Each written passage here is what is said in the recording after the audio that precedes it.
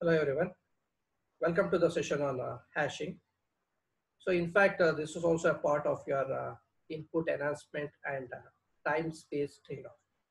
So where in this particular hashing concept, before performing any operation, so we're going to have a pre-computed information. So with the support of that pre-computed information, so I can perform the operations like a search, insert, and deletion operation at a faster rate. In a simple way, I want to say that I can improve the time efficiency with the least consideration of your memory space. So to achieve that, so we are going to one of the concept called as hashing.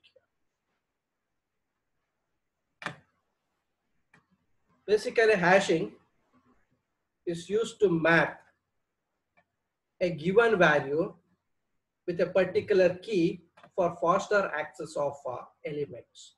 So there will going to be a particular value and that value will going to be mapped with a key value.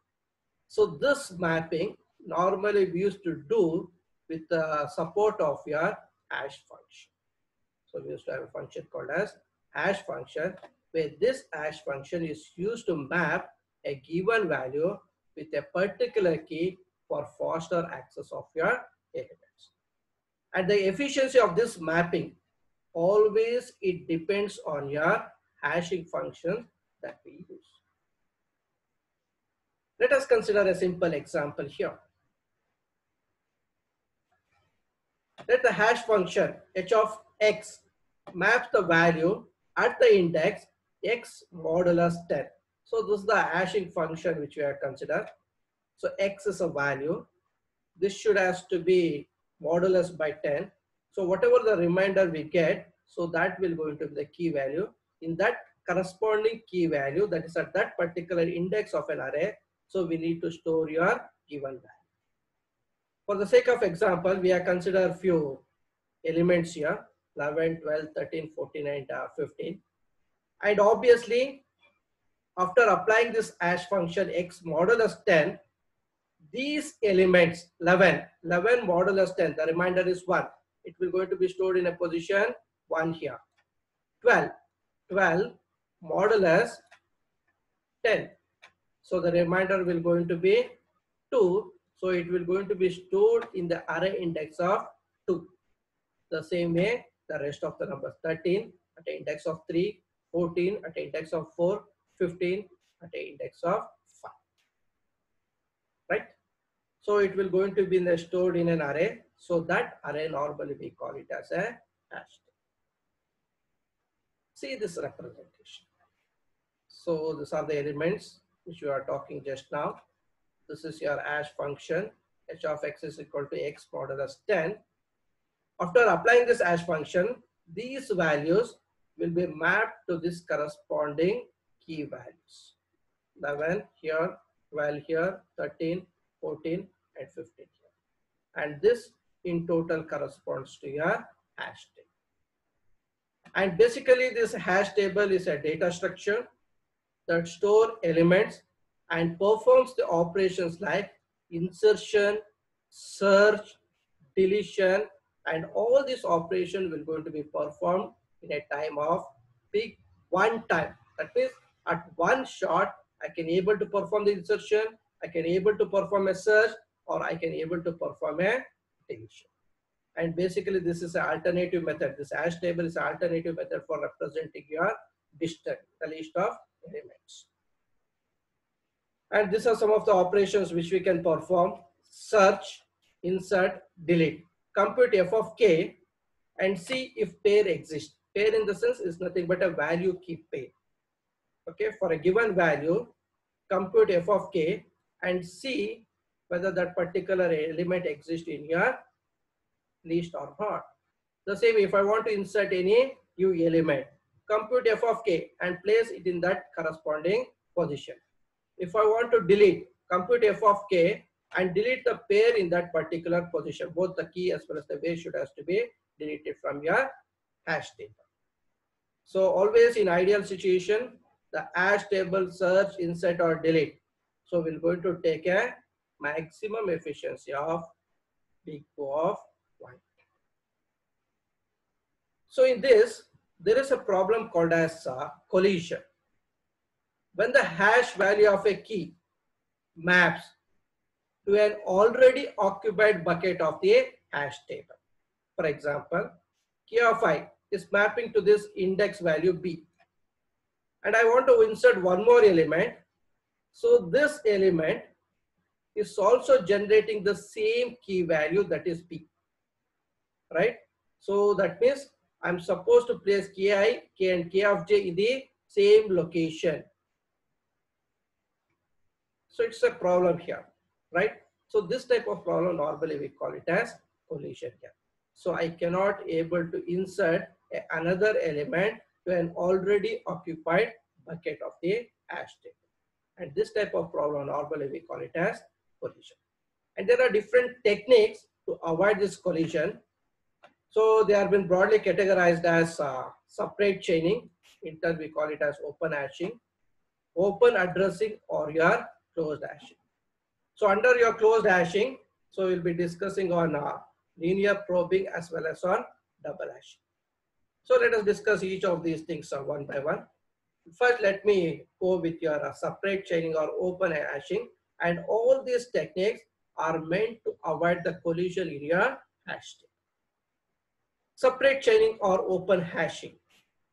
So obviously, this is a technique to handle the collision. And this creates a linked list to the slot for which the collision occurs.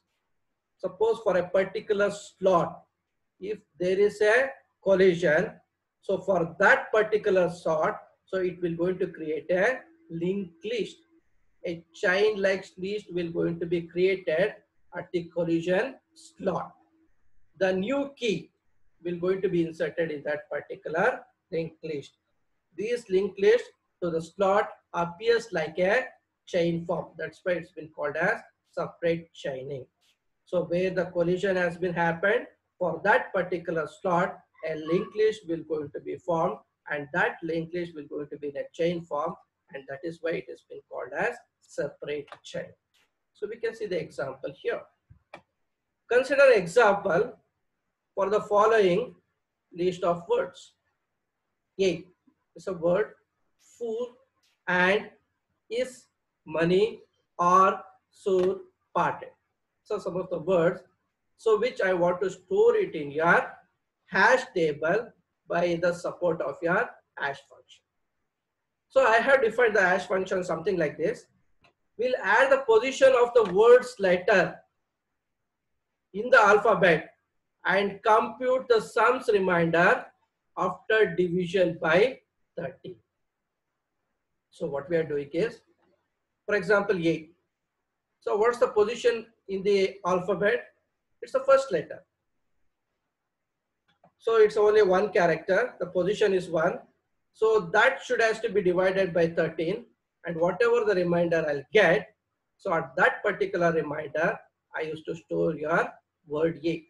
So 1 modulus 13, the remainder will going to be 1. The hash value for your word A will going to be 1. The same way for fool, F. So F is been located at the 6th position in your alphabet. O, I think it's 15. One more O, 15. L, it's been located at the 12th position. You can count it in your alphabet set here. F, it is 6. For O, it is 15. Again for O, there is one more O. It's again the 15. L, for L, it is 12. Make the summation of this word letters position in the alphabet, right? And then after computing the sum, that should be divided by 13. I need to make the consideration of a remainder. I think if I count this, this will going to be 48. 48 modulus 13. So the remainder will going to be 9. So you can see that. The same way, and, is, So we have computed the hash value. I'll leave it to you to make the computation of this hash value. Now, A, 1. The slot is free. I can place it over here, no issue. Full, 9. The slot is free. I can place it here. And 6. The slot is free. I can place over here.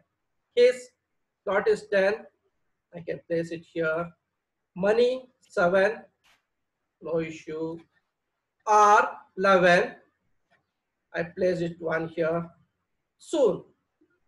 See, these two words are pointing to the same hash value 11. There is a collision here among these two words because both these are preferring the same slot. So when there is a collision, these alphabets or these words should have to be in a chain manner. So I link this soon to the list of your R here. That means I'm going to create a linked list for these two words where the collision has happened. For 12, no issue, one list, one element in this particular list. So this is how we need to create a separate chaining. So when there is a happening of a collision. Okay, so this we call it as a separate chaining, and also another term we call it as open hashing. On the other side, there is a concept called as closed hashing, which we call it as open addressing. Under this closed hashing, so we'll be concentrating on two major techniques. One is linear probing and another one is your double hash. So in closed hashing, all keys are stored in a hash table itself without the use of a linked list. In the previous technique, that's in your open hashing. So when there is a collision, I used to create a list, linked list. But here in this case, I do not use a linked list when the collision happened. So I'll store all the information in your hash table. So one of the simplest technique that we are using in your closed hashing is your linear probing. So in the case of your linear probing, check the cells forming the one where the collision has occurred. Check whether there is a collision occurring or not. If the cell is empty, the new key is installed there, no issue. If the cell is already occupied, so in that case, I need to move on to the availability of the cell. That is, the immediate successor should have to be checked there. If it is available, so there I am supposed to place your item. I do not make a list over here at the collision slot. So what I do is, if the slot is empty, I'll insert there. If the slot is not empty, I'm going to find the immediate successor. That is the next position. I'll check out whether it's empty or not. If it is empty, I'll place it over there. Suppose if the next slot is not empty, so I'll wrap up to the beginning of the table. See this last sentence. Note, if the end of the hash table is reached, the search is wrapped to the beginning of the table. That is, it is treated as a circular array. So here in this case, insertion is not at all a problem. The same words I have considered. I computed the hash address, the same hash function I used. Okay. When I consider A, so A's hash value is 1, no issue. This has been placed here. Next 9. When I consider 9, A is already occupied in this 1 and full here. Slot is empty. I place it over here. Next, I consider AND. Slot is 6, empty, no issue. Next, his slot is 10, no issue. Next, money, slot is empty, okay, no issue. R, slot is free, I could have inserted here. Soon, index value is 11, that is hash value is 11, but it's already been occupied.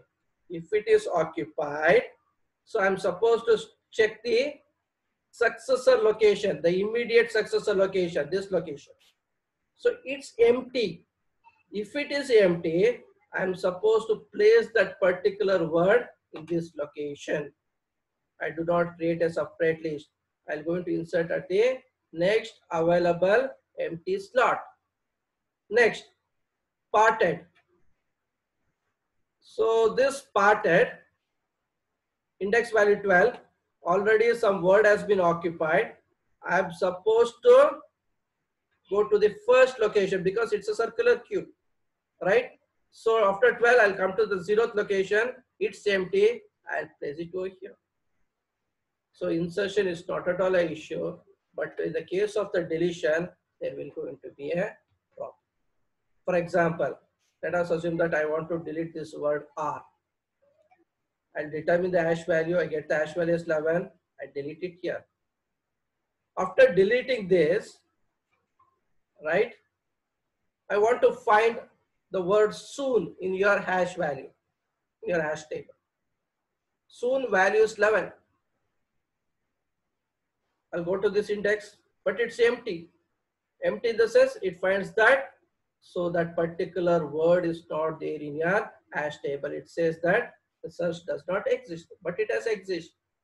So this is one of the limitations what has been causing in the case of your linear probe. So even we have a simple algorithm for this. Linear probe insert K. If table is full, error. Right, we should have a sufficient space in your hash table. If you do not have a sufficient space in your hash table, if it is completely full, you cannot make the insertion of any element. Probe is equal to h of k. That means I'm determining the hash value. That hash value is nothing, will be assigned to the variable probe. If table of probe, if it is already occupied, so then I'm supposed to increment it by 1. Probe is equal to probe plus 1 until if there is a space there, right? If table probe again it's occupied, again increment modulus m until we find a slot free. So at that free slot, so initialize your k value. If the current location is used, try the next table location. Use less memory than chaining, as one does not have to store all those links, but slower than the chaining, as one might have to walk along the table for a long time. Obviously, it will going to consume more time compared to your chaining, that is separate chaining, because it has to walk along the table for a long time, right? That's the only limitation what you can see in your linear probe. And another technique under your closed hashing is your double hashing. So first what I do is I'll compute h1 of key. That's one function. Position in the table where we first check for the key. See this. Parallel, I'll go with your algorithm. Probe is equal to h1 of k. And I'm going to have one more, offset is equal to h2 of k. h1 and h2, they are the two separate hashing functions. That's why it's been labeled as double hashing. If table of probe is occupied, if this is occupied, so then this probe value should be added with your offset value. Whatever the offset we get from your second hashing function. So in your linear probe ring, so this offset value was 1 there. But here in this case, it's not. So this offset value will going to be generated by the another hashing function. So add that offset to a probe modulus m. Again, check whether it's occupied or not. If it is not occupied, come out of this while loop. So there you place your key value. Again, if it is occupied, again that should be incremented by the offset value. In your linear probing, so this offset value will be always the 1. But here in this case, the offset value will going to be h2 of k, which we used to get from a second hash function. So this will going to come into the picture, this second hashing function, when h1 of k is already occupied. If h1 of k is not occupied, so then I'm going to use the hash value that has been generated from the first hash function, that is from h1 of key. If it is already occupied, I'll make a consideration of a second hash function. So in linear probing, always the offset value will be 1, but here in this case, it depends on the second hash function. So this is the concept which you need to know about your hashing technique. So as I already mentioned that, so for the reduction of the time, so we need to pre-process your information before you perform any of the operation in this hashing, that is searching, insertion, or deletion. So once you pre-process your data, with that data, in a short span, in a less time, I can easily perform your operation. So this is about your hash. So thank you.